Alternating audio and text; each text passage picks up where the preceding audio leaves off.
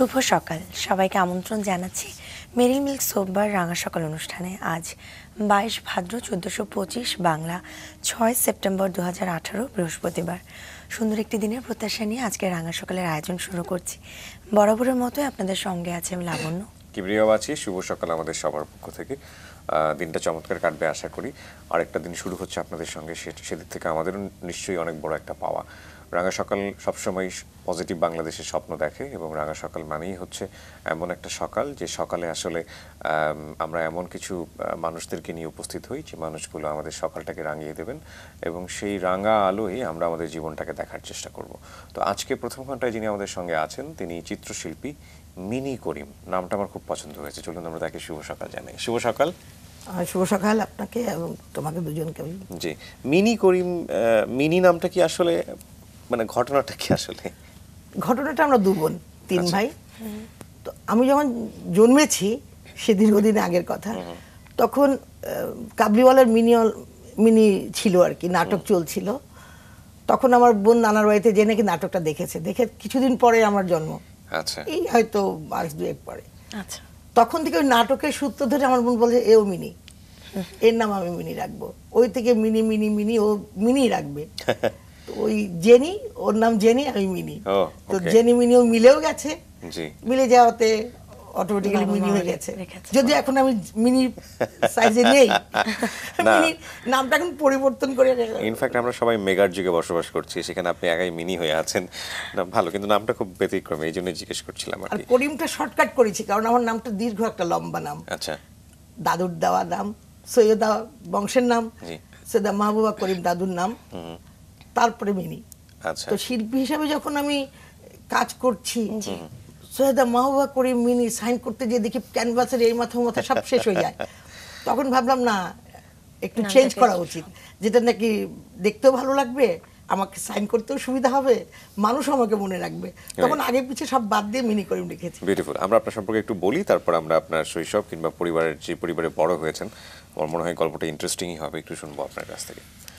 দর্শক, আমাদের সঙ্গে যিনি রয়েছেন তিনি চিত্রশিল্পী, শুরুতেই বলছিলাম ঢাকা বিশ্ববিদ্যালয়ের চারুকলা অনুষদ থেকে প্রি ডিগ্রি এবং ড্রয়িং অ্যান্ড পেইন্টিংয়ে গ্র্যাজুয়েশন সম্পন্ন করেছেন। এ যাবৎ 4টি একক এবং দেশ বিদেশ থেকে বেশ কিছু দলীয় প্রদর্শনীতে অংশ নিয়েছেন তিনি। 1984 সালে লন্ডনে শিল্পীর প্রথম একক চিত্র প্রদর্শনী অনুষ্ঠিত হয়। এবছর প্রথম বাংলাদেশি চিত্রশিল্পী হিসেবে আমেরিকান কন্টেম্পোরারি আর্ট ফাউন্ডেশন কর্তৃক স্পন্সর পেয়েছেন মিনি করিম। চিত্রশিল্পী পরিচয়ের বাইরে মিনি করিম একজন ক্রীড়া সংগঠকও। 80-র দশকে মহিলা ক্রীড়া সংস্থার নির্বাহী সদস্য হিসেবে যোগ দেন তিনি। দীর্ঘদিন জাতীয় মহিলা ফুটবল টিমের ম্যানেজার হিসেবে দায়িত্ব পালন করেছেন। বর্তমানে বাংলাদেশ ফুটবল ফেডারেশনের মহিলা ফুটবল কমিটির সদস্য তিনি। চিত্রশিল্পী হিসেবে শিল্পাচার্য জয়নুল আবেদিন সম্মাননা এবং জাপানের শিঙ্কু আর্ট অ্যাসোসিয়েশন অ্যাওয়ার্ড পেয়েছেন। এছাড়া 2017 সালে শিক্ষাক্ষেত্রে অবদানের জন্য শেরে বাংলা একে ফজলুল হক গবেষণা পরিষদ কর্তৃক সম্মাননা প্রদান করা হয় তাকে। 2003 সালে talent campus school and college নামে অলাভজনক একটি শিক্ষা প্রতিষ্ঠান গড়ে তোলেন 3 বন্ধু মিলে। বর্তমানে কলেজটির প্রিন্সিপালের দায়িত্ব পালন করছেন। অত্যন্ত কর্মময় জীবন। আমরা নিশ্চয়ই এই বিষয়গুলো নিয়ে ধারাবাহিকভাবে কথা বলবো, কিন্তু যেটা একটু আগে জানতে চাচ্ছিলাম যে যেই পরিবারে ছোটবেলায় বড় হয়েছেন, কি মনে পড়ে সবকিছু মিলিয়ে? মনে পড়ে বাবা পুলিশ অফিসার, স্পেশাল ব্রাঞ্চে এসপি ছিলেন, আর মা ফিলোসফার। আমি সবার ছোট, 5 ভাই বোন, 3 ভাই 2 বোন। বড় ভাইরা ডক্টর, বোন আছে ইংল্যান্ডে অ্যাকাউন্টেন্ট, আর ছোট ভাইটা একটা বিদেশি কোম্পানিতে কাজ করে। সবার ছোট আমি, সেখানে জন্ম, ডানপিটে ছিলাম। এবং সত্যি কথা বলতে কি, তখন আমাকে সবাই জানতো করিম সাহেবের 4 ছেলে। সবাই ছোটবেলা থেকে জানতো তার 4 ছেলে, কারণ কখনো মেয়ের কাপড়ে ছিলাম। এবং সবচেয়ে হাস্যকর একটা গল্প আমি না বলেই পারছি না। আমার বোন তখন ধানমন্ডি স্কুলে পড়ে, আমিও ধানমন্ডি স্কুলে পড়তাম। ক্লাস 3-তে যখন পরীক্ষা দিতে যাই, ক্লাস 3 থেকে ধানমন্ডি স্কুল শুরু, 3-তে যখন পরীক্ষা দিতে যাই, পরীক্ষা যখন অর্ধেক হয়ে গেছে, বাংলা এবং অঙ্ক পরীক্ষা শেষ, টেস্ট ইংলিশ হচ্ছে, এমন সময় আমাদের গেমস টিচার ছিলেন মাহমুদ আপা। উনি এসে বলে, মেয়েদের স্কুলে ছেলে কেন, মেয়েদের স্কুলে ছেলে কেন আসছে ভর্তি দিতে, বের করো। তখন আমি তো একেবারেই ছোট, আমাকে বের করে দিয়েছে। আমি বারান্দায় এসে দাঁড়িয়েছিলাম, একটু কান্না মুখ। তখন আমার বোনের ফ্রেন্ড ছিল, গান গায়, খুব ফেমাস বাংলাদেশের শিল্পী রেজওয়ানা বন্যা। তো বন্যা আপা আমাকে দেখেছে, আরে মিনি তুই বাইরে কেন? তো আমি বলতে আমি তো বের করে দিয়েছে। তো ও দৌড়াতে দৌড়াতে আমার বোন টোন ফুল গ্যাং নিয়ে এসছে। আচ্ছা। এটা বলে আপু ও তোমার ছোট বোন। বললো কে বলবে তোর ছোট বোন? ও তো পুরা ছেলে, ও তো ছেলে, এটা তো আমরা তো ওকে বের করে দিয়েছি ছেলে মনে করে। তারপর যাই হোক হেডমিস্ট্রেস এসছে, বলকে না ছোট মানুষ, ও তো এমনিতে ভয় কাঁপছে, সোজা তোকে আবার সময় দেওয়া হোক 15 মিনিট। তারপর কোনো রকম ইংলিশ পরীক্ষাটা দিলাম, চান্স পেয়ে গেলাম। ভয়ানক গল্প, এক অর্থে মজার এবং আরেক অর্থে ভয়ানক। মানে পরে তো সাধারণত ফ্রেন্ডরা খেপানোর কথা, মানে এরকম একটা ইন্টারেস্টিং মানে মজাও করে, কারণ আমি এরপরে বহু বছরে যেহেতু মাঠে ঘাটে খেলতাম, সারা বছরই খেলাধুলার জগতেই ছিলাম, আমাকে খুঁজে পেত না কেউ যে মিনি কোথায়। আর এখনকার দিনের মতন তো তখন ছিল না, তখন মারা কিন্তু অনেক রিল্যাক্স ছিল। এখন আমরা যেরকম ভয় পাই, অ্যাপার্টমেন্ট বাইরে থেকে বাচ্চারা নিচে নেমে আসতে মারা অস্থির হয়ে যায় বাচ্চা গেল কোথায়, তখন কিন্তু আমরা এ বাড়ি ও বাড়ি সে বাড়ি নিজেরাই একদম চলে পাড়ায় পাড়ায় ঘুরতাম, কিন্তু খোঁজ হতো না, কিন্তু জানে কোথাও না কোথাও ভালো আছি। তো সেই রকম একটা পরিবেশে তো বড় হয়েছি, যেহেতু আমার জন্ম ধানমন্ডি সেন্ট্রাল রোডেই আমার জন্ম, এই বাড়িতেই জন্ম, এখানেই বড় হয়ে ওঠা, আশেপাশেই থাকতাম, খেলতাম, খুব খেলাধুলা করতাম। সেই জগৎ থেকেই খেলার জগতে ঢোকা। এবং 71-এ মনে আছে যখন যুদ্ধ চলছে, তখন ক্লাস 3-তে পড়ি মনে হয়। ক্লাস 3 এর গল্প বলছিলেন 1971 সালে, সেখান থেকে শুনবো। 71 সনে গন্ডগোলের সময় যখন যুদ্ধ হচ্ছে চারিদিকে, তখন ঢাকায় ছিলাম 25শে মার্চের পরে। এত দান পিটে ছিলাম যে পাড়ায় কোনো ছেলেরা আমাকে খেলতে নিত না, গুল্লি খেলতাম, মার্বেল, এখন তো তোমরা চিনো না। তো আমার ভাই আর আমার ইমিডিয়েট যে বড় ভাইটা, ওর সব বন্ধুদের সাথে খেলতাম। ওরা প্রতিদিন বলতো তোর বোন যদি মিনি আসে তাহলে কিন্তু আমরা খেলবো না, কারণ দেখা যেত সব আমার পকেটে। আচ্ছা, বাসায় যখন ঢুকতাম, হ্যাঁ, ট্রাউজারের পকেটে, হাফ প্যান্টের পকেট। তোরা বলতো যে ওকে কিন্তু খেললে আমরা নেব না। তো বলতো কেন? বলছে নেব না কারণ ও সব নিয়ে যায়। আর আমার ভাই অনেক চাল্লু ছিল, ও আমাকে ডেলি সকালে 10টা করে মার্বেল দিত, দিয়ে বলতো এই 10টা দিয়ে জিতলে 20টা তোমার আর বাকি সব আমার। অত সব তো বুঝতাম না, ও আমাকে 20টা দিত, আমি 20টা নিয়ে খুশি হয়ে চলে আসতাম। ও মাই গড, 10টা থেকে 20টা হয়ে গেছে। আর ও কিন্তু আমার পুরো পকেট থেকে সব নিয়ে নিত, ওর বন্ধুরা খেলতে নিত না। তার এইভাবে দিন চলে গেল। এই যুদ্ধ ট্রেন যাচ্ছে, একটা সাইরেন বাচ্চা, সব হুড়মুড় করে ট্রেনের ভিতরে ঢুকতাম। এরপরে চলে গেলাম তো কয়েকদিন পরে গ্রামের বাড়িতে। গ্রামের বাড়ি বেশ কিছু মাস থেকে আবার চলে এসেছি, লাস্টের দিকে চলে এসেছিলাম শহরে। তারপর তো আস্তে আস্তে স্বাধীন। অনেক সহজ সরল একটা জীবন ছিল না? আমরা অনেক সহজ সরল জীবন ছিল। আমরা অনেক, এখন যে নেক্সট ডোরে কে থাকে আমরা জানি না, নেক্সট ডোরে কে থাকে জানি না। যেমন কিছুদিন আমি রোড 5-এ ছিলাম, তো আমার বাসার নিচে আমি প্রায় 17 বছর বাড়িতে ছিলাম। হঠাৎ বাইরে থেকে এসে দেখি ডেড বডি। তো উপরে এসে বললাম কার? সিকিউরিটি গার্ড করলাম, বলে নেক্সট ডোরে ভদ্রমহিলা আন্টি মারা গেছে। খুব অবাক হয়ে ভাবলাম যে এত বছর ধরে একই বাসায় থাকি, কেউ কাউকে চিনি না, আমরা কেউ কাউকে চিনি, মারা গেলেন, ডেড বডি নিয়ে যাচ্ছে, এটা কি জীবন? অথচ আমাদের সংস্কৃতিটা কিন্তু একটু অন্যরকম। আমরা দেখি গ্রামে যারা বড় হয়েছে, তা আমরা এক বাড়ির খবর আরেক বাড়ির খবরে জানি, এক বাড়ির বিপদ হলে 1000 বাড়ির লোকজন ঝাঁপিয়ে পড়ে। হ্যাঁ, কিন্তু আমরা আমাদের এই শহরের জীবনে এসে কেন জানি এক ধরনের বানাত্মক দূরত্ব তৈরি হয়ে যায়। একটা হচ্ছে যে আমরা ফ্লেক্সিবল হতে পারি না, ইজি হতে পারি না, আরেকটা হচ্ছে যে আমাদের হাতে সময়ও থাকে না যে একটা মানুষকে ডেকে একটু গল্প করা বা এটা করা। যাই হোক, অভাব যেহেতু আছে, পরিবর্তন নিশ্চয়ই আসবে। আমরা টমবয় টাইপের ছিলেন সেটা বুঝতেই পারছি, কিন্তু আপনি খেলাধুলায় খুব ভালো ছিলেন। কখনো কি চিন্তা হয়েছে যে খেলাধুলাতে একটা ক্যারিয়ার করবেন বা ন্যাশনাল পর্যায়ে খেলবেন?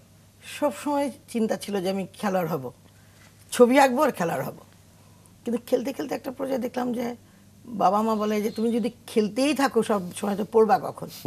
এদিকে পড়ার খাতাতে, অঙ্ক খাতার মধ্যে সব ছবি, তারপরে আমি খেলছি মাঠে ঘাটে, তো সব কিছু মিলিয়ে তো একসাথে হয় না। আর ছোটোবেলা থেকে স্কুলে যখন খেলতাম, বছর শেষে যখন স্পোর্টসের টাইম হতো, যেদিন খেলাটা হতো সেদিন বাসায় সবাই বসে থাকতো খুব মজা করে, আজকে মিনি কি আনবে। কারণ তখন যে খেলাতে খেলতাম, দৌড় দিলাম first, high jump first, long jump first, javelin throw first, মানে কাবাডি খেলে আসছি ওটা তো বাসায় সব বসে থাকতো যে আজকে কি আসবে। কারণ তখন আমাদের প্রায় ছিল হাফ প্লেট, বাটি, লবণের বাটি। আর একটা জিনিস আমি কখনো কিনিনি, এটা আমার সৌভাগ্যই বলবো, মানে এটা জোক হিসাবে বাসায় সবাই নিত, সুটকেস। আমরা কিন্তু তখন স্কুলে বই নিয়ে যেতাম ছোট ছোট সুটকেসে, এবং প্রতি বছর 1-2টা সুটকেস আমার থাকতো, কারণ ফার্স্ট প্রাইজ থাকতো সুটকেস। তো সুটকেস আমার স্কুলের কোনোদিন কিনতে হয় কেনা লাগতো না। ওটা ওটা স্কুল প্রদত্তই পেয়ে যেতাম। তো ওইটা খুব মজার একটা বাবা মায়ের কোনো চাপ কি ছিল যে তোমাকে এটা করতে হবে, ওটা বড় হয়ে এটা হতে হবে, ওটা হতে না হবে? না না না আমার আমার বাবা মা দুজনে অনেক রিল্যাক্স। বাবা যদিও জাদরেল পুলিশ অফিসার ছিলেন, কিন্তু কখনোই বাচ্চাদের সাথে প্রেশার ক্রিয়েট করতো না। যে তবে একটাই শুধু ইয়ে করতো যে 6টার মধ্যে বাসায় ফিরতে হবে, সন্ধ্যা 6টা। হ্যাঁ সন্ধ্যা 6টায় বাসায় ফিরতে হবে। ওইটাই পড়ার আওয়াজ আমার কানে যাওয়া চাই। তোমরা যে যেই রুমে থাকো না কেন জোরে জোরে পড়বে, আমি যেন কানে শুনি। ওই পিন পিন করে পড়তে পারবা না। বড় হয়ে যখন পড়তো, ওদের দুজনেই ডাক্তার। 6টার পরে হলে বলতো আমাদের সঙ্গে অনেক কুকুর পালতো আব্বা, নানান। 6টা বাজলে বলতো পারভেজ শামীম কি বাসায় আসে নাই, তাহলে আজকে ওরা ভাত পাবে না, সব ওদেরকে দিয়ে ল্যাসি টমিট যা আছে ওদেরকে দিয়ে আসো। কারণ ওরা মোর অবিডিয়েন্ট দেন মাই স্যার। ওই সময় নিয়মটাই মনে হয় এরকম ছিল, বাবা খুব কিন্তু আমি যেহেতু সবার ছোট ছিলাম, একটু রিল্যাক্স ছিলাম। ছিলেন। হ্যাঁ, তো সেই সময় কি ছবি আঁকাটা হতো নাকি শেখা হতো? হ্যাঁ, সেই সময় ছবি আঁকতাম ওই যে হাতে পায়ে, বইয়ের পৃষ্ঠার মতো করে, খাতায়। একবার স্কুলে যে অঙ্ক খাতার মধ্যে অঙ্ক টঙ্ক লিখে পুরো ছবিতে এঁকে দিয়ে আসছি। রেজাল্টের পরে মানে পরে স্যার আমাকে জিজ্ঞেস করে তোমার পরীক্ষাটা কি ছিল? ম্যাথ, অঙ্ক ছিল। তো অঙ্ক খাতার মধ্যে তুমি ছবি আঁকছো কেন? তখন ছোট ছিলাম। আমি পরে আমাকে স্যার বলতেন যে তুমি ছবি এঁকেছো কেন? স্যার অঙ্ক তো শেষ, তো পৃষ্ঠাগুলো কি খালি যাবে নাকি? পৃষ্ঠাগুলোতে সব ছবি এঁকে দিয়ে আসছি। চমৎকার। আপনি খুব ভালো করে মনেও রেখেছেন, এত কিছু আমাদের মনেও থাকে না ইনফ্যাক্ট। ওকে, তো যেটা মা বলছিল যে তুমি যদি এরকম ভাবে সারাদিন খেলাধুলা করো তাহলে তো লেখাপড়া হবে না, তো তারপরে কি করলেন? একটু ব্রেক টানলেন নাকি মার কথা উজ্জ্ব থাকলো যে নিজের মতো করে? না, মার কথা উজ্জ্ব করিনি, খেলেছি কিন্তু একটু দমে দমে খেলেছি আর কি। তারপরে যখন খেললাম, স্কুল পার হয়ে যখন চারুকলায় চলে আসলাম, তখন চারুকলার থেকে খেলতাম। আমি তখন টেবিল টেনিস খেলেছি কয়েক বছর ন্যাশনালে, সেই লিনুদের সময়। জুলেখা, লিনু, আমার চাইল্ডহুড ফ্রেন্ড ডানা, কেমন না ডানা ব্যাডমিন্টনে। তো ডানা আমার নেক্সট ডোরে থাকতো, দুজনে একসাথে যেতাম। ও প্র্যাকটিস করতো, খেলতো, দুজনে একসাথে ঘুরতাম। তখন রেগুলার যেতাম টেবিল টেনিসে প্র্যাকটিসে সন্ধ্যার পরে। আম্মা কিছুদিন নিয়ে গেছে, পরে আম্মা বলছে দিস ইজ বোরিং, আমার পক্ষে তোমাকে নিয়ে যাওয়া ডেইলি সম্ভব না, হয় ওইটা করো তা নাহলে ওটা করো। লাইফে কোনো কিছু সব একসাথে হয় না, একদিকে মনোনিবেশ ইয়ে করো, তুমি শিল্পী হবা না খেলোয়াড় হবা। তখন অনেক চিন্তা করে দেখলাম খেলার হয়ে কি লিনুকে হারাতে পারবো? লিনু যে দাপটে খেলা খেলে লিনুকে পারবো না। আসলো জুলেখা, সেও দেখি দমের উপরে খেলে টেবিল টেনিস, না ওর সাথে পারবো না। তাহলে যদি চ্যাম্পিয়ন হতে না পারি তাহলে বরং আমি ছবি আঁকি। নিজে নিজে ঠিক করলাম যে না, ছবিতে তাহলে মনোনিবেশ বেশি করে করি। এই থেকেই ছবি আঁকাতেই তখন চারুকলা থেকে খেলা বন্ধ করে আবার ছবি আঁকাটাইকেই। খেলাধুলার প্রতি অনেক আগ্রহ থাকার পরেও খেলাধুলাটা একটু কমিয়ে দিয়ে চারুকলায় ভর্তি হয়েছেন। তো সেই সময় থেকে চারুকলায় যে ভর্তি হয়েছেন, বাবা মার ইচ্ছা কেমন ছিল আসলে যে আপনি এই বিষয়ে পড়বেন কিনা? ম্যাট্রিক যখন পাশ করি, ইকোনমিক্সে লেটার মার্ক ছিল, ভালো মার্ক ছিল, আর দুই একটা সাবজেক্ট। মার খুব ইচ্ছা ছিল আমি ইডেনে পড়ি আর ইকোনমিস্ট হই, মানে ইকোনমিক্স নিয়ে পড়াশোনা করি। কিন্তু আমি কি সেই বান্দা, আমি তো ওখানে যাবোই না, একদিনের জন্য আমি যাইনি। বাবাকে বললাম যে আমি চারুকলায় পড়বো। বাবা আবার খুব রসিক মানুষ, কিন্তু খুব জোকার। ঠিক আছে, একটা শর্তে আছে, তোমার বাবা মা কাউকে বলবা না, বাসায় কাউকে বলবা না। নিয়ে গেলেন রণবীর স্যারের বাসায়। রণবীর স্যারের বাবা, আমার বাবা আবার খুব ভালো বন্ধু ছিলেন। ওনাকে যে বললেন যে মেয়েটা তো চারুকলায় ভর্তি হতে চায়, কি করা যায়? বল ভর্তি করে দেন, নো প্রবলেম। তারপর যাই হোক চারুকলাতে ভর্তি হয়ে গেলাম বাবার ইচ্ছা। কিন্তু বাবা যে আমাকে সহযোগিতা করেছে এটা তখনও কেউ জানতো না, কারণ ফ্যামিলিতে সবার ভাবনা ছিল ও চারুকলা, ওখানে গরু ছাগল আঁকে, সাপ ব্যাং আঁকে সারাদিন, পাগল ছাগলের জায়গা। তো ওখানে কি করে পড়বে? এমনি তো আধা পাগল, তারপর এখানে পাগল হয়ে যাবে। ভাইরা তো বললো যে না, ওরা তো মেডিকেলে পড়াতে হবে। বলে ইম্পসিবল, আমার যেওই না, ওই কাজেই করবা না। কিন্তু আব্বার একটা কথা ছিল, যে যেখানে হোক আমার ছেলে পেলে যেখানে যাবে সেখানে যদি সাইন করে, এখানে যদি ভালোভাবে প্রতিষ্ঠিত হতে পারে, সেটাই বড় কথা। কে ডাক্তার হলো, কে ইঞ্জিনিয়ার হলো, কিচ্ছু আসে যায় না। এই বাবার অনুপ্রেরণাতে যে ডাক্তার হয়েছি। আর প্রথম যখন সলো এক্সিবিশন হয় বাংলাদেশে 87-এ সোনাগাঁয় হোটেলে হয়েছিল সেটা। তো আগে পিছে প্রতিদিন 16 ডিসেম্বর ছিল, টিভিতে যাচ্ছে, তখন তো শুধু বিটিভি ছিল। নিউজে গেছে 8টায়, নিউজে গেছে 10টায়, পরের দিনও গেছে, ক্লোজিং এর দিনও গেছে।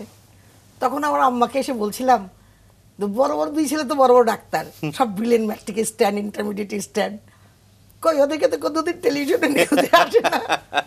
আমি গরু ছাগলি তো টিভি নিউজে দেখাচ্ছে, সাথে আম্মাও আছো। তো এটা খুব মজা ছিল।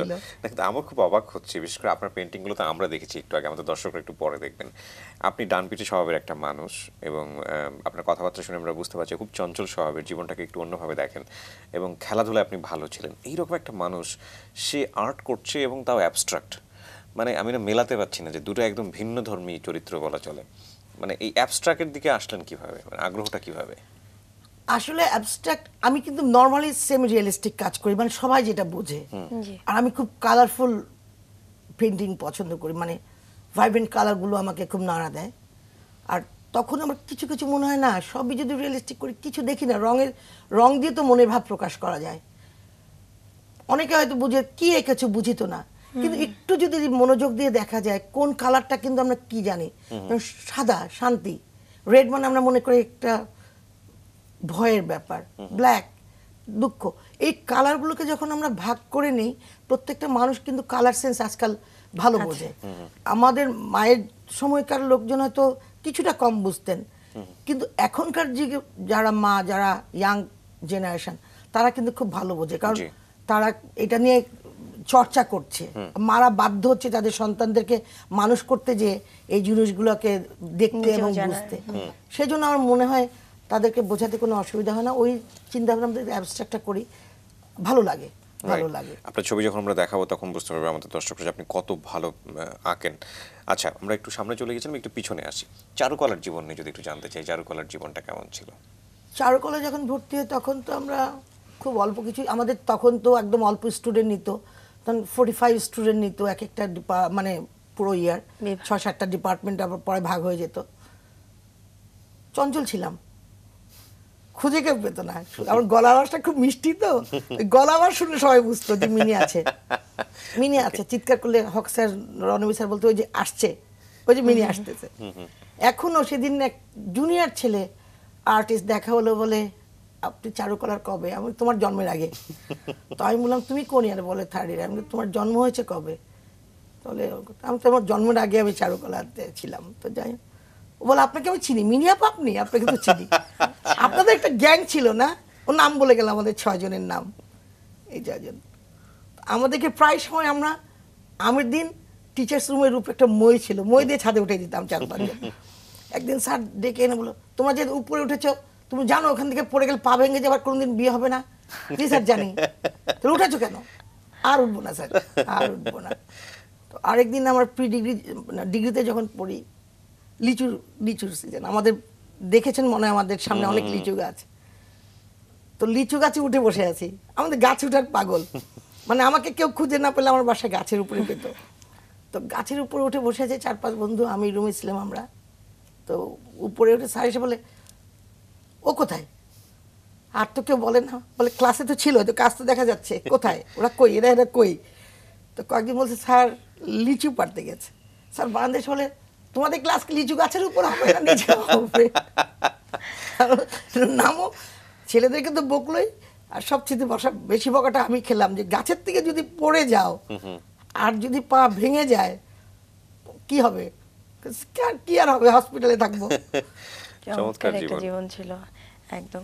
তো আপনি যতটুকু জেনেছি, চারুকলা পড়ার সময় কিন্তু টেনিস খেলা হয়েছে, বিভিন্ন দলের সঙ্গে যুক্ত থাকা হয়েছে, ওই সম্পর্কে একটু শুনবো। এটার অবদান আমি ডেফিনেটলি আমার হাজবেন্ডকে বলবো, আমার হাজবেন্ডের অবদান অনেক। আর সবচেয়ে বড় কথা, আমি চারুকলাতে যে পড়তে পেরেছি সেটাও তার জন্যই, কারণ বুঝতে পারছো ম্যাট্রিক পাস করে চারুকলায় ভর্তি হয়েছি, ফার্স্ট ইয়ারে বিয়ে করে ফেলেছি। তো এরপরে তো সারা জীবনটা এখনো পর্যন্ত আছি তো তার সাথেই। কাজে তার যদি অনুপ্রেরণা না থাকতো, সেরকম ইচ্ছা না থাকতো, তাহলে কিন্তু আমি এত কিছু করতে পারতাম না। যেমন ছবি আঁকছি, তারপরে একাধারে মাঠে খেলছি, মাঠে চলে যাচ্ছি, প্র্যাকটিসে চলে যাচ্ছি। সো দ্যাট এই জীবনটার পিছনে তার অনেক অবদান আছে। এমনি কি বিয়েটা কি অ্যারেঞ্জ ছিল নাকি আপনাদের পছন্দের ছিল? ফার্স্ট ইয়ারে যখন বিয়ে করেছি তখন নিশ্চয়ই প্রেমের বিয়েই ছিল। তার মানে সে আপনাকে চিনতো বা বুঝতো? সেও খেলোয়াড় ছিল, হকি প্লেয়ার ছিল। ওকে, হকি প্লেয়ার ছিল। ফাইন, তার মানে কোনো চেঞ্জ আসেনি শ্বশুর বাড়িতে যাওয়ার পরে, সেই অর্থে মেয়েদের লাইফে যে চেঞ্জটা আসে। আর আমার শাশুড়ি খুব নিঃসন্দেহে বলতে হবে যে ওনারা অনেক, আমি দুর্ভাগ্য যে উনি মারা গেছেন দেখেন নাই। বিয়ে করার পর উনি বলেছে বিয়ে হয়ে গেছে ঠিক আছে, কোনো অসুবিধা নাই, মাস্টার ডিগ্রি না করলে কিন্তু হবে না, তোমাকে পড়তেই হবে, তুমি যে করেই ভাবো তোমাকে পড়তে হবে, তোমাকে পাশ করতেই হবে। ডিগ্রি যেদিন আমার রেজাল্ট হয় উনি তখন সেদিন হসপিটালে ছিলেন। আমি যখন যেয়ে বললাম সবাই আমাকে জড়ায় ধরে অনেকগুলো চুমা টুমা দিয়ে বলেন আজকে আমি খুব খুশি যে একটা ডিগ্রি হাসিল করেছে। আর আরেকটা না বলে পারছি না, আমি 84-এ যখন প্রথম মহিলা ক্রিকেট মানে ট্রেনিং হয়, আবাহনী ক্লাব করেছিলেন, ন্যাশনাল কোচ যে ছিলেন আলতাফ ভাই, ওনার আন্ডারে আমরা ট্রেনিং করেছিলাম। বাংলাদেশের প্রথম মহিলা ক্রিকেটার একটা গ্রুপ করেছিল আবাহনী। তখন তো প্র্যাকটিসে যেতাম প্রতিদিন, তখন তো আমি ম্যারিড, প্র্যাকটিসে যাই এখন বড় ব্যাগ নিয়ে, ব্যাট ট্যাড সব নিয়ে। দর্শক চলুন দেখে নিই আজ কার জন্মদিন।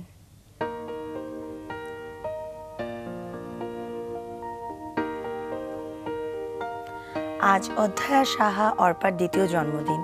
থানাপাড়া কুষ্টিয়ার অর্পা, তোমাকে রাঙা সকাল পরিবারের পক্ষ থেকে অনেক শুভেচ্ছা। মেরিল মিল্ক সোপবার রাঙা সকাল অনুষ্ঠানে 2 থেকে 7 বছরের শিশুদেরকে জন্মদিনের শুভেচ্ছা জানানো হয়। আগ্রহী অভিভাবকগণ জন্মদিনের 7 দিন আগে শিশুর ছবি, নাম, যোগাযোগের ঠিকানা, জন্মসনদের অনুলিপি ও ফোন নাম্বার পাঠিয়ে দিন এই ঠিকানায়।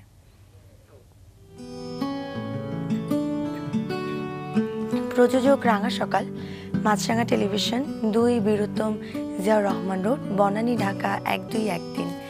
এছাড়া ইমেল করতে পারেন rangasokal@maasranga.tv এই ঠিকানায়। দর্শক আমাদের সঙ্গে আছেন চিত্রশিল্পী মিনি করিম, তার কাছে আবারও ফিরছি। যে গল্পে আপনি ছিলেন আবাহনী দলের কোনো একটা ঘটনা বলছিলেন, সেখান থেকে শুনুন। ক্রিকেট খেলার গল্প। ওখানে তখন আমরা ট্রেনিং করলাম আলতাফ ভাইয়ের আন্ডারে, প্রায় 2 মাস মনে হয়, 2 মাস না 3 মাস, যাই হোক। ট্রেনিং করার পরে আমরা অনেকদিন বসেছিলাম, কারণ আর কোথাও তো বাংলাদেশের ক্রিকেটার নেই, তখন আর ক্রিকেট খেলা তো আর কন্টিনিউ করলো না। তখনকার একটা ছোট ঘটনা, আমি তো প্রতিদিন যাই রিক্সায় করে ব্যাগ ট্যাগ নিয়ে। একদিন শাশুড়ি বলতেছে, মা কি লাঠি লুটি ব্যাট বুট নিয়ে খেলতে যাও, ওইটা হাতে আইনো না, ব্যাগের ভিতরে বইরে আইনো। মানে ব্যাগের ভিতরে, উনি ময়মন সিং তো, ময়মন সিং ভাষা বলতেছে যে ব্যাগের ভিতরে বইরে। কেন আম্মা, কেন কি হয়েছে? বলে না ওই বাসায় ফরিদ সাহেবের বউ বলতেছিল আপনার বউ এইগুলা পরে কই যায়, ট্র্যাকস্যুট পরে ব্যাট ট্যাট নিয়ে। তখন বলে তো খেলে, তখন বলছে তুমি আসো কিন্তু ওইটার ভিতরে ব্যাগের মধ্যে করে নিয়ে এসো, সো দ্যাট কেউ দেখবে না। এর মানে উনি কখনো আমাকে মানে থামিয়ে দেন। কত পোলাইট ছিল চিন্তাটা করা যায়। এবং কোন যুগে আপনারা শুরু করেছেন? তার মানে যে সময় রাস্তা দিয়ে যদি কোনো মেয়ে হাতে করে ক্রিকেট ব্যাট নিয়ে যেত, তাহলে ওটা লোকজন ভালো চোখে দেখতো না। মানে ওই জায়গাটা থেকে আমরা কোথায় এসেছি, আমাদের পরিবর্তনটা কোথায়? আমাদের মেয়েরা এখন খুব ভালো করছে, আমাদের এখনকার ক্রিকেট মেয়েরা, এই যে ক্রিকেট যে প্রথম, এরা কিন্তু আমার সব ফুটবলের মেয়ে।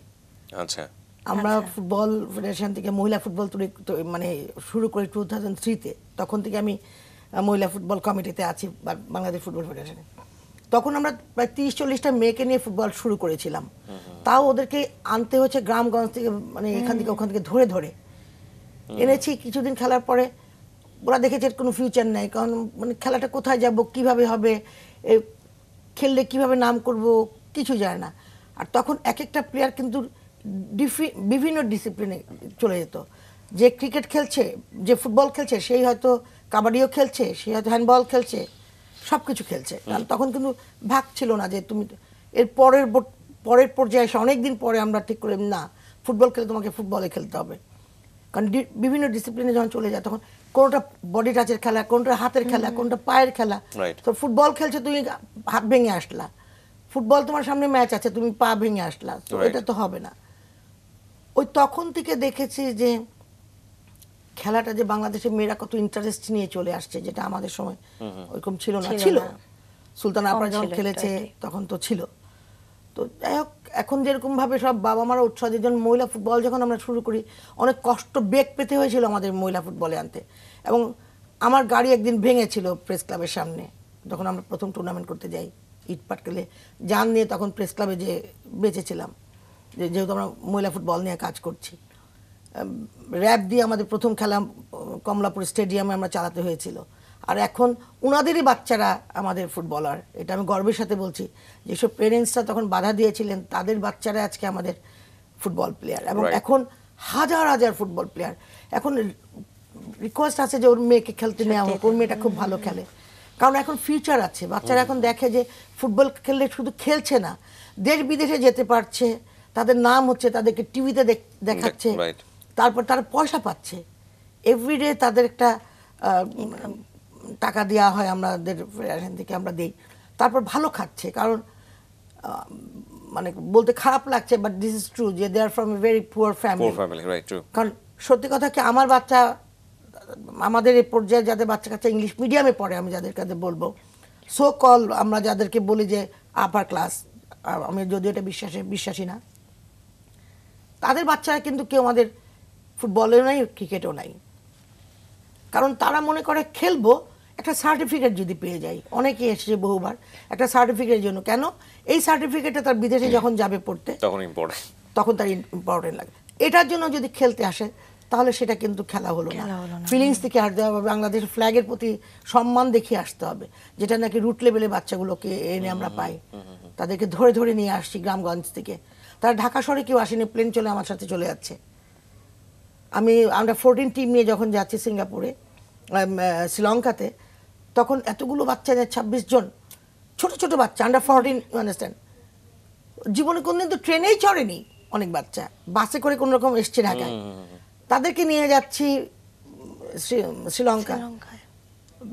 মানে জেট এয়ারওয়েজে বম্বে যেতে যেতে সব আধা পাগলা হয়ে গেছে, সব ফ্লোরিং করে শুয়ে দেওয়া। 11 ঘন্টার আমাদের দুর্ভাগ্যবশত 11 ঘন্টা বসে থাকতে হয়েছিল। এই যে দুর্বিষহ বাচ্চাগুলোর যে জীবন, এরা যে কিছুই বুঝে না, প্লেনে উঠে, প্লেন ছাড়া আগে আপা চিৎকার শুরু করছে, পুরো প্লেন মনে কাঁপছে ওদের চিৎকারে, আপা করে চিৎকার। কারণ আমি তো সবগুলো বাচ্চাকে তো আমি হোল্ড করতে পারছি না, ওদেরকে আমি যদি খুব আদর করি, ওরা আমাকে আমার এখানে এসে বসে, কোলে এসে বসে, কখনো জল্লায় ধরে ঝুলে, মানে আমার বাচ্চাই মনে করি। কিন্তু প্লেনে উঠে যে চিৎকার, এটা এখন আমার কানে বাজে, পুরো প্লেনের লোকজন বলে এটা কি যাচ্ছে বাংলাদেশ টিম। এই যে অর্জনটা দেখি, আন্ডার 14 এর এখন যে অর্জন, কিংবা বাংলাদেশ ক্রিকেট মহিলা ক্রিকেট দল যেটা কিছুদিন আগে এশিয়া কাপে তারা যে ভিক্টরিটা নিয়ে আসলো, মানে পেট্রোনাইজ তো আসলে খুব বেশি একটা হয়নি বলা চলে, আপনারা যেভাবে ধরে নিয়ে এসেছেন, কিন্তু সেই অর্থে তাদের অর্জন তো অনেক বেশি, অনেক বেশি, অনেক অনেক বেশি। বিদেশে একটা টিমের পিছনে যেভাবে মানে অর্থ ব্যয় করা হয়, ইনফ্যাক্ট আমাদের তো সেটা নেই। আমাদের অপেক্ষা করতে হয় স্পন্সরের জন্য, তো সেইভাবে স্পন্সর কিন্তু আমরা পাই না। তবে এইভাবে সৌভাগ্যবান হলো ক্রিকেটাররা, ক্রিকেটে যেভাবে স্পন্সরটা আসছে, আমাদের ফুটবলে কিন্তু সেইভাবে আসছে না। আসবে, এখন আসবে, কারণ এই যে এখন আমাদের মেয়েরা যেভাবে রেজাল্ট করে আসছে, যে কোনো স্পন্সর চায় একটা রেজাল্ট। তো এখন আমাদের যেহেতু রেজাল্ট আসছে, ইনশাল্লাহ আগামী পর্যায়ে যে আমরা অবশ্যই ভালো করব। আর এখানে একজন মানুষের নাম না বললেই পারছি না, সিরাজ ইসলাম বাচ্চু, যার হাত ধরে মহিলা ফুটবলের প্রতিষ্ঠা। তিনি আজ দুনিয়াতে নেই, থাকলে হয়তো দেখতেন যে মেয়েরা এত ভালো করেছে, আল্লাহ ওনাকে যেখানে আছে শান্তিতে রাখুক। তো উনার হাত ধরে কিন্তু আমরা আসা, এবং উনার মতন সংগঠক পেয়েছিলাম বলে অনেক কিছু শিখতে পেরেছি, অনেক ধমক খেয়েছি, অনেক বকা খেয়েছি ওনার হাতে। না এটা ভুল হয়েছে, আবার লিখে নিয়ে আসো, যাও, আবার যাও, আবার যাও করে নিয়ে আসো, না এটা হয় না, এইভাবে করো, এইভাবে করো, বকা দিয়ে দিয়ে শিখিয়েছেন। কিন্তু এখনকার কেউ মানে এইভাবে ধমক দিতে পারবে না, রাগ হয়ে যাবে, হয়তো হয় চলেই যাবে, আর তা না হলে 9-6 কিছু বলে দিবে। কিন্তু আমাদের সময় আমরা অনেক ধৈর্যশীল ছিলাম, যে না, মুরব্বীকে রেসপেক্ট করা, ওনাদেরকে কথা শোনা, ওই জন্য অনেক কিছু শিখতে পেরেছি, দিস ইজ ট্রু। আর এখন যে মহিলা ফুটবলটা আছে, এখন আমাদের যে চেয়ারম্যান আছে কিরণ, সে খুব শক্তভাবে ধরেছে, অনেক কষ্ট করে স্পন্সর জোগাড় করে আনে, চালিয়ে যাচ্ছে সালাউদ্দিন ভাই। ওইটাও একটা বিশাল বড় অবদান মেয়েদের মহিলা ফুটবলটাকে আজকে এখানে আসার জন্য। কারণ 3 সাল থেকে টিপ টিপ টিপ টিপ করে আসছে, অত সুযোগ সুবিধাটা ছিল না, এখন যেভাবে আমরা এগিয়ে যাচ্ছি। আর মহিলা যে কোচ আছে, তার নাম বলে আমি পারছি না, সে যদি শুনে থাকে তাহলে বলবে মিনি আপা আমার কথা বললো না, ছোটন। এত ভালো একটা ছেলে যে বলার মতন না, বাচ্চাগুলোকে নিজের বাচ্চা মতন জান প্রাণ। সে অনেক বছর বিয়ে করেনি, মিনি আপা বিয়ে করবো না, আমার এরাই বাচ্চা, বিয়ে শাদী করলে বউ যদি এইভাবে সময় টময় না দেয়, বলে এখানেই থাকি, করবো না করবো। মানে বাচ্চাদেরকে এত আদর করে এত ধমক দিয়ে বাচ্চাদেরকে শেখাচ্ছে আদর দিয়ে। কোনো বাচ্চার জুতা নেই, পরের দিন দেখলাম 4 জোড়া জুতা নিয়ে আসলো, চলো নিজেই কিনে নিয়ে আসছে, এটা নেই ওটা নিয়ে, মানে এইরকম একটা নিজে feelings, থেকে। হ্যাঁ। রাইট, এইগুলো শুনলে আসলে ভালো লাগে। আমরা এই যে বলি না পজিটিভ বাংলাদেশ, কিছু কিছু মানুষের ঐকান্তিক প্রচেষ্টায় একটা প্রতিষ্ঠান দাঁড়িয়ে যায়, একটা সংগঠন দাঁড়িয়ে যায়, এবং সেটার সুবিধা কিন্তু পুরো দেশ ভোগ করে। পুরো দেশ। আমরা এই ফুটবল টিমের ক্ষেত্রে ঠিক এই বিষয়টাই বলবো। খেলার প্রসঙ্গে কথা বলছিলাম, এবার ছবি আঁকার প্রসঙ্গে যেতে চাই। তার আগে আপনার আঁকা কিছু ছবি আমাদের কাছে রয়েছে, সেগুলো আমরা দেখে আসতে চাই। দর্শক চলুন দেখে আসে।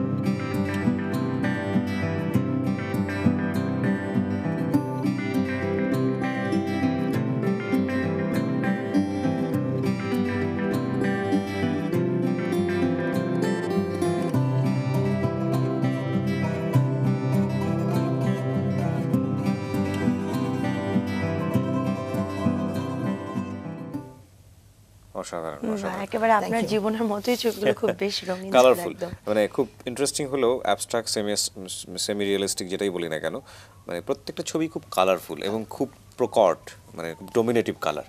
এটার কারণটা কি? এটার কারণ আমার মনে হয় ডাল রং মানে তো দুঃখ, আমি তো দুঃখে বিশ্বাসী না। আমার কথা হলো আমি যতদিন বাঁচবো যেভাবে আছি এভাবে বাঁচতে চাই। তো স্বাভাবিক আমি কেন ডাল দিয়ে মানুষের মন খারাপ করবো, আমার নিজেরই বা মন খারাপ করবো? তার মানে এই না ডাল কাজ যারা করে তারা খারাপ, কিন্তু এটা আমার ফিলিংস। আমি মনে করি রংটা, জীবনটা যেমন সুন্দর, যত কালারফুল, আমার ছবি ঠিক সেরকমই হতে হবে। রাইট, সেই জন্য আমি আমার মনে রং দিয়ে আমি চেষ্টা করি কালারটাকে ফুটিয়ে আনতে, এবং খুব ভাইব্রেন্ট কালার ইউজ করি। রাইট, আমাকে যে সামনে আমার এক্সিবিশন 25 সেপ্টেম্বর থেকে, তো আমেরিকান কন্টেম্পোরারি আর্ট ফাউন্ডেশন এই প্রথমবারের মতন আমাদের দেশে কাউকে এরকম 100% স্পন্সর করে নিয়ে যাচ্ছে।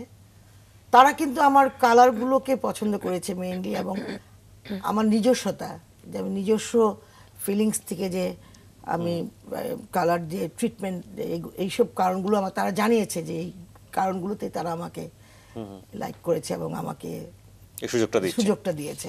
রাইট। এমনিতে প্রথম চিত্র একক প্রদর্শনী কবে? আমি প্রথম করেছিলাম 84-এ ইংল্যান্ডে, তখন অবশ্য ব্যাচেলার করিনি, তার আচ্ছা। আগেই। লন্ডনে কেন? ওই সময় লন্ডনে ছিলেন? আমি লন্ডনে, আমার সেকেন্ড হোম বলতে পারো আমার লন্ডনে। আমার বড় বোন থাকে ওখানে প্রায় 45 years, and she is not only my sister, she is my mother. আচ্ছা, আমার বড় বোন জেনি, তো ও আমাকে মেয়ের মতনই আদর করে, এবং ওর মেয়েও ছোটবেলায় আমার সাথে খুব হিংসা করতো যে মা যা ওর জন্য কিনে সব আমার জন্য কিনে। তো এখন she is my best friend, যে Sujana, she is also great singer in England. তো আমার বোন কাছে যাওয়ার জন্যই আমার আসলে ইংল্যান্ডে যাওয়া প্রতি বছর 2-3 বার করে। ও এখন আমাকে এমন শাসন করে মনে হয় আমি ছোট্ট বাচ্চা, আমি এখন 5 ইয়ার্স ওল্ড। ওর মেয়েরা বলে বিনি আন্টি তোমাকে বকছে, তুমি চুপ করেছো। আমি যা বকাবকি করছি, কতক্ষণ গার্ডেনে যে চলে যাই, রাস্তা থেকে ঘুরে টুরে চলে আসছে। আজকে ওকে খোদা হাফেজ জেনবাম গেলাম ঢাকায়, কিন্তু ওই পর্যন্ত শেষ। ঘুরে এসে বললো আবার মিনি কোথায়, মিনি কোথায়। এই যে আমার কিছু হলে বারবার টেলিফোন করে জিজ্ঞেস করে, কিরে কতটুকু হলো, কবে ফ্লাই করছিস, এইটা করবি, এই শাড়িটা পরবি, এগুলো তুই লন্ডন থেকে আমার কাছ থেকে এইটা নিয়ে তারপর যা। মানে এই যে ফিলিংস, এটা একমাত্র মাই করতে পারে, যেটা নাকি ও করে আমার জন্য। আমি মনে করি যে আমার অ্যাবসেন্সে আমার ছেলেটা ইংল্যান্ডে পড়ে, চার্টার অ্যাকাউন্টেন্সি মানে পড়ছে, ফাইনাল পার্টে আছে। আমি কখনো চিন্তা করি নাই যে আমার এই যে আফটার 14 ইয়ার্স পরে আমার একটা ছেলে হয়েছে, 2-3বার টেস্টিভ করে অলমাইটি আল্লাহ আমাকে দিয়েছে, মা ডাকার সুযোগ দিয়েছে।